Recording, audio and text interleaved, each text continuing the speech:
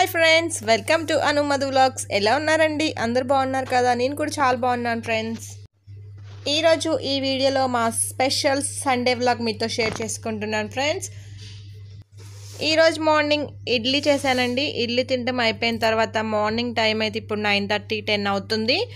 So మా Ruthik and Rohit వాళ్ళకి హనీతో నేను ఒక ఐటెం ప్రిపేర్ చేస్తానని చెప్పాను కదా. సో సండే కదా, ఈరోజు ప్రిపేర్ చేద్దామని చెప్పేసి కూర్చున్నాము.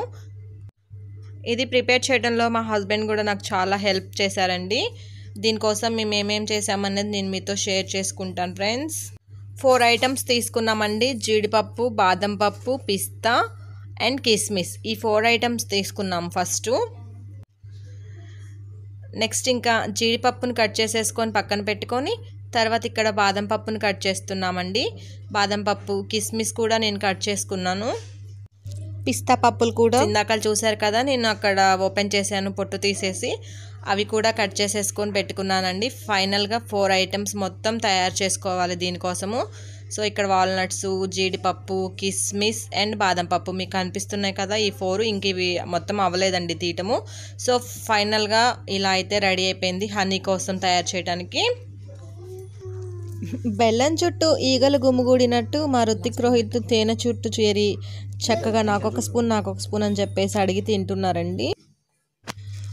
ఇక్కడ మా చిన్నోడైతే ఫస్ట్ 1 స్పూను, తర్వాత 2 స్పూన్లు, తర్వాత ఇంకా 3 4 అని చెప్పేసి అడుగుతున్నాడండి. ఇంకా వాడికి పెట్టిన తర్వాత డాడీ రోహిత్కి ఒకటి ఎక్కువ పెట్టినట్టున్నావే అని చెప్పేసి మా రుతిక్ కూడా. సో ఇలా మేమైతే చాలాసేపు ఎంజాయ్ చేసామండి. ఇది చేయడానికి ఒక 1 అవర్ పట్టిందండి. 1/2 అవర్లో అయిపోతుంది. అవన్నీ కట్ చేయడం ఫాస్ట్గా చేసుకుంటే త్వరగానే అవుతుంది. కాకపోతే సండే రోజు కదా, పిల్లలు ఉన్నారు కదా, వాళ్ళతో ఆడుకుంటూ ఎంజాయ్ చేసుకుంటూ మేమైతే ఇది ఇలా ప్రిపేర్ చేసాము. ఇంతగా నేను ప్రిపరేషన్ ప్రాసెస్ చూపించలేదు కదా ఫ్రెండ్స్, ఇప్పుడు చూసేయండి. హనీ బాటిల్ అయితే ఇప్పుడే ఓపెన్ చేసాం కదా, నిండుగా ఉంటుంది కదండి. సో ఇంతకుముందు అయిపోయినటువంటి హనీ బాటిల్లో కొంచెం తీసేస్తున్నారు. తర్వాత ఈ హనీ బాటిల్లో కట్ చేసుకొని పెట్టుకున్నటువంటి ఈ 4 ఐటమ్స్ వేసుకుంటున్నారు. జీడిపప్పు, బాదం పప్పు, పిస్తా, ఇంకా కిస్మిస్. ఇంకా మీకు ఏమైనా డ్రై ఫ్రూట్స్ నచ్చితే అవి కూడా వేసుకోవచ్చండి. కానీ హనీలో కలిస్తే ఇవి 4 భలే టేస్ట్ వస్తాయి తెలుసా. నేను కూడా చాలాసార్లు టేస్ట్ చేశాను. చూస్తున్నారు కదండి, ఇలా హనీ కొంచెం తీసేసుకున్న తర్వాత ఈ పలుకులు కొంచెంగా వేసుకుంటాము. మొత్తం ప్లేట్లో అన్నీ ఒకసారి మిక్స్ చేసుకున్న తర్వాత ఇలా వేసుకోవాలి. సో నేను ఇక్కడ క్వాంటిటీ అయితే ఏముండదండి, మన ఇష్టము. డ్రై ఫ్రూట్స్ అయితే మంచిదే కదా, సో తేనెకి సెట్ అయ్యేంత వరకు వేసుకోవచ్చు. సో ఇలా మొత్తం వేసేసుకున్నారండి. నెక్స్ట్ ఇంకా కొంచెం తేనె పక్కకు తీసాము కదా, ఆ తేనెని పైన వేస్తున్నాము. ఎందుకంటే అడుగున ఉన్న తేనె అడుగునే ఉంటుందండి, అది పైకి రాదు. మన డ్రై ఫ్రూట్స్ మొత్తం తేనెలో నానిపోవాలండి, అప్పుడు టేస్ట్ చాలా బాగా వస్తుంది. వాటన్నిటికీ తేనె పడితే చాలా బాగుంటుందండి. ఎవరైనా పిల్లలు డ్రై ఫ్రూట్స్ ఇష్టంగా తినరు కదా, పెట్టాలి అనుకుంటే సో ఇలా హనీలో నానబెట్టి పెడితే అవి చాలా తీయగా ఉంటాయి, చాలా టేస్ట్ అండ్ ఎంత హెల్తీనో మీకు తెలుసు, ఇంకా నేను చెప్పక్కర్లేదు. Dry fruits with honey it's natural food అండి, పిల్లలకి చాలా బలము. మా రుతిక్ రోహిత్కి అయితే నేను మ్యాక్సిమం ఒక 2 ఇయర్స్ నుంచి యూస్ చేస్తున్నాను. అప్పటి నుంచి ఇంకా ఎప్పుడో ఒకసారి ఒక 15 days 1 month అట్లా అయిపోతే చేయడానికి బద్దకిచ్చి చేయనేమోలే, కానీ ఆల్మోస్ట్ ఎప్పుడు అవైలబుల్గా ఉంటూనే ఉంటుందండి. డైలీ 1 స్పూన్ మాత్రమే పెడతాను నేను. సో ఇలా హనీలో ఈ 4 ఐటమ్స్ వేసుకొని నేను ఈ హనీని తయారు చేసుకొని పెట్టుకుంటానండి. ఇది 1 month వరకు యూస్ చేసుకుంటాను. మా పిల్లలు కూడా చాలా ఇష్టంగా తింటారు. దీనికి ఇంకా క్యాప్ అనేది టైట్గా పెట్టుకోవాలండి, చీమలు పట్టే ఛాన్స్ ఉంటుంది కదా హనీకి. సో మనం కొంచెం కేర్ఫుల్గా దీన్ని దాచుకోవాలి. ఇంకా చీమల కంటే ముందు పిల్లలకు అందకుండా దాచుకోవాలని చెప్పాలండి. అది అందిందంటే ఇంక అంతే సంగతులు. సో ఈ పని అయిపోయిన తర్వాత నేను నెక్స్ట్ ఇంకా చికెన్ అండ్ రైస్ కర్రీ చేశానండి. ఆఫ్టర్నూన్ లంచ్కి కర్రీ అయితే కొంచెమే చేశాను, 1 పూటకే అని చెప్పేసి.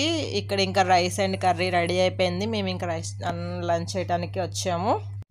మా పిల్లలు ఇంకా కొంచెం తేనె తినేసి అవి ఇవి డ్రై ఫ్రూట్స్ కొంచెం నమిలి కూర్చున్నారు కదా, వాళ్ళకి ఆకలి అనిపించట్లేదు. రుతిక్ రమ్మంటేనేమో టీవీ చూస్తున్నాడు. ఇంకా మా రోహిత్ మాత్రం వాడి ఆట ఏంటో, బెల్ట్లు అన్నీ తయారు చేసి ఒక ఫ్యాడ్కి బెల్ట్లు అన్నీ చుట్టాడు. చూడండి ఎలా చుట్టాడో. సో ఇలా వాళ్ళ ఆటలో వాళ్ళు మునిగిపోయారు. సండే వస్తే ఎంత ఆనందమో కదండి వాళ్ళకి.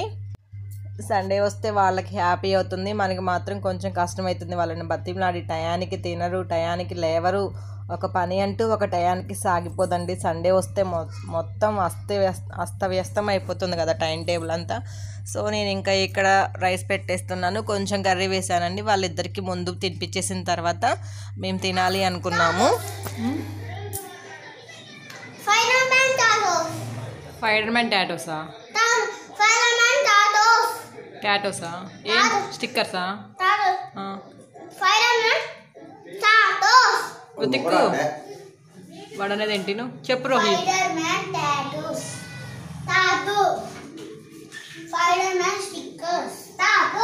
ఎక్కడున్నాయి రోహి అవి?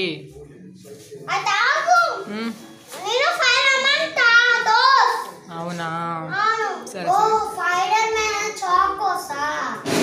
షాకోసా?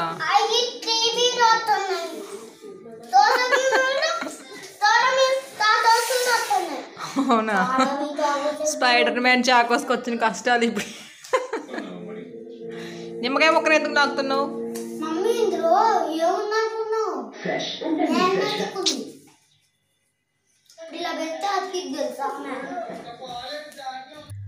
ఇంకా మేము కూడా రైస్ తిందామని చెప్పేసి కూర్చున్నామండి. మా రోహిత్కి అప్పుడప్పుడు ఇంకొక ముద్ద తినడానికి వస్తున్నాడు వాడు ఆడుకుంటూ. మా రుతికి మాత్రం టీవీ చూసుకుంటూ తింటా అన్నాడు. నేను ఇప్పుడే వచ్చానండి, మహిళల గురించి ఒక వీడియో చెప్పాను కదా, మీరు నిన్న చూసారు కదా ఉమెన్స్ డే స్పెషల్గా. సో అది చెప్పేసిన తర్వాత నేను ఇంకా వచ్చేసి వీళ్ళందరికీ లంచ్ సర్వ్ చేశాను. సో చూస్తున్నారు కదా మా రోహిత్ ఎట్లా ఆడుకుంటూ ఎంత హెచ్చుగా ఆడుతున్నాడో. ఇలా లంచ్ చేసిన తర్వాత ఆఫ్టర్నూన్ అంతా ఎంజాయ్ చేసామండి. ఇంకా ఈవినింగ్ మాత్రం చికెన్ దమ్ బిర్యానీ చేద్దామని చెప్పేసి నేను స్టార్ట్ చేసుకున్నాను. దానికోసం టైం అయితే ఇప్పుడు ఈవినింగ్ కాలేదండి, ఇది మార్నింగ్ జరుపుకున్నటువంటి ప్రాసెస్. ముందు చికెన్ క్లీన్ చేసుకొని అందులో కొంచెం ఆయిల్, పసుపు, టేస్ట్కి సరిపడా సాల్ట్, ఇంకా టేస్ట్కి సరిపడా కారము,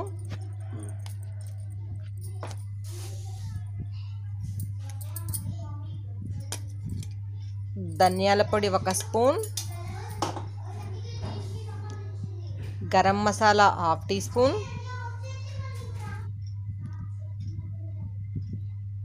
అల్లం వెల్లుల్లిపాయ పేస్ట్ ఒక 3 టేబుల్ స్పూన్స్,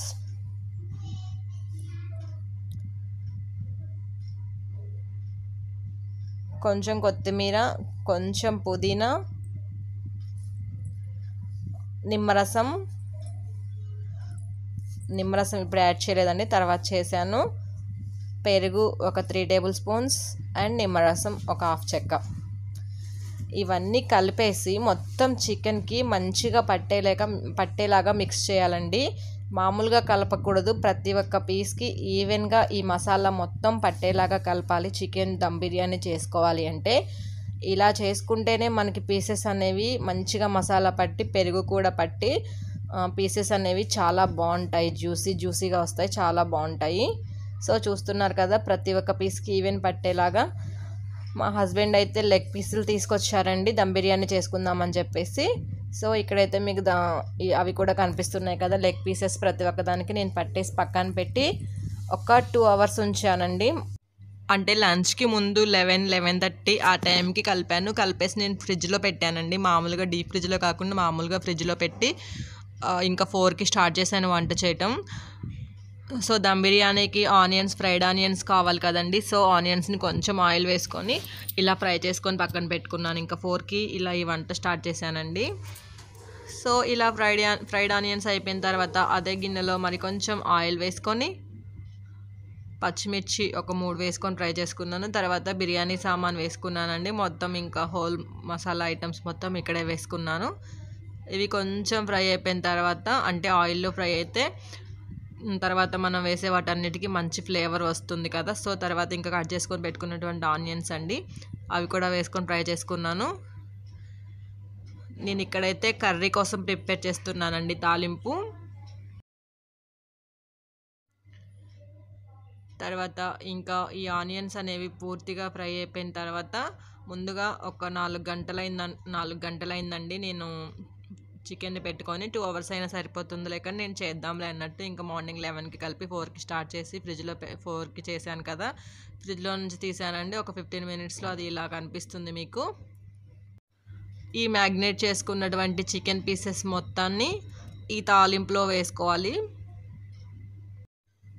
2 అవర్స్ 4 అవర్స్ కాకపోయినా మినిమం ఒక హాఫ్ అన్ అవర్ అయినా నానబెట్టుకోవాలండి. అలా నానబెట్టుకుంటేనే చికెన్ దమ్ బిర్యానీ చేసినప్పుడు పీసెస్ అనేవి మనకి మంచిగా టేస్ట్ తెలుస్తుంది.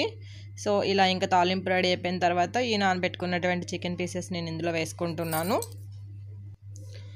ఈ ముక్కలు వేసుకున్న తర్వాత మరీ హెవీగా కలపకూడదండి, కొంచెం కొంచెంగా మనం కుదిర్చినట్టుగా చేసుకోవాలి, లేదంటే గరిటెతోనైనా కొంచెం లైట్గా కలుపుకోవాలి. ఆల్రెడీ కొంచెం నానుంటుంది కదా, సాఫ్ట్గా కలుపుకోవాలండి. ఇంకా దీని మీద మూతేసి దీన్ని ఒక పక్కన ఉడికించుకుంటూ పక్కన వేరొక గిన్నె పెట్టుకున్నాను. అందులో నేనైతే 3 కప్స్ రైస్ తీసుకున్నానండి, దానికి 6 కప్స్ వాటర్ వేసినట్టున్నాను. టేస్ట్కి సరిపడా సాల్ట్ వేసాను. ఇది రైస్ కోసం పెట్టుకున్నానండి. తర్వాత కొంచెం ఆయిల్ వేసుకున్నాను, రైస్ కొంచెం పొడి పొడిలా అన్నట్టుగా రావడానికి. తర్వాత రైస్ అంటే మనకి బగారా రైస్ కావాలి కదండి, సో హోల్ గరం మసాలా ఇందులో కూడా వేసుకున్నాను వాటర్లో. ఆ వాటర్ మరిగేలోపు మధ్యలో చికెన్ని మధ్యలో కలుపుకుంటూ నేను ఇలా వాటర్ మరిగేంత వరకు వెయిట్ చేశానండి. చూసారు కదా, ఇక్కడ వాటర్ అనేవి బాయిలింగ్ అవుతున్నాయి. ఇప్పుడు ఇందులో నానపెట్టుకున్నటువంటి రైస్ వేసుకొని ఒక 80% అయ్యేంత వరకు ఉడికించుకోవాలండి. నెక్స్ట్ ఇంకా కర్రీ అండ్ రైస్ 80% ఉడికిపోయిన తర్వాత నేను ఒక గిన్నెలో, అంటే గిన్నె సరిపోదని నేను గిన్నె మార్చానండి, ఒక గిన్నెలో అడుగున కొంచెం కర్రీ వేసుకున్నాను. తర్వాత రైస్ చూడండి ఇక్కడ 80% రెడీ అయిపోయింది కదా, నేను వేరొక గిన్నెలో కొంచెం కర్రీ ఉంచుకున్నాను, అంటే లేయర్ లాగా వేద్దామని చెప్పేసి ఉంచుకున్నాను. నెక్స్ట్ ఇంకా ఒక చికెన్ లేయర్ మీద నేను రైస్ వేసుకున్నానండి. ఆ తర్వాత మళ్ళీ చికెన్ వేసుకుంటున్నాను. ఇక్కడ చికెన్ వచ్చేసి 2 లేయర్స్ అండ్ రైస్ వచ్చేసి కూడా 2 లేయర్స్ వచ్చేలాగా వేసుకున్నాను ఫ్రెండ్స్. ఇలా లేయర్స్ వేసుకోపోయినా పర్వాలేదండి, నేనైతే గిన్నె మార్చాను కదా అందుకనే వేసుకున్నాను. వేసుకోపోయినా కానీ కర్రీ మొత్తం అడుగున ఉన్న తర్వాత మనం పైన ఆల్మోస్ట్ రైస్ వేసుకున్నా కానీ అదే టేస్ట్ వస్తుంది మనకి. సో ఇలా పైన కూడా రైస్ మరొక లేయర్ లాగా వేసేసి మొత్తం నీట్గా ఒక్కసారి పైన అన్నం అంతా సెట్ చేయాలండి. మనం అస్సలు రైస్ కలపకూడదు ఇక్కడ. లాస్ట్ అండ్ ఫైనల్గా ఈ రైస్ మీద పుదీనా కొత్తిమీర చల్లుకోవాలండి. ఇంకా మనం ఇందాకలా ఫ్రైడ్ ఆనియన్స్ ఫ్రై చేసుకొని పక్కన పెట్టుకున్నాం కదా, సో అవి కూడా మనం ఇక్కడే యూస్ చేసుకుంటాము. అవి వేయటం వల్ల బిర్యానీకి టేస్ట్ అనేది చాలా బాగా వస్తుంది. ఇవి మాత్రం కంపల్సరీ యూస్ చేయాలండి, ఇవి చేయకపోతే అంత పర్ఫెక్ట్ టేస్ట్ అనేది రాదు. తర్వాత కొంచెం నెయ్యి యాడ్ చేసుకుంటున్నాను.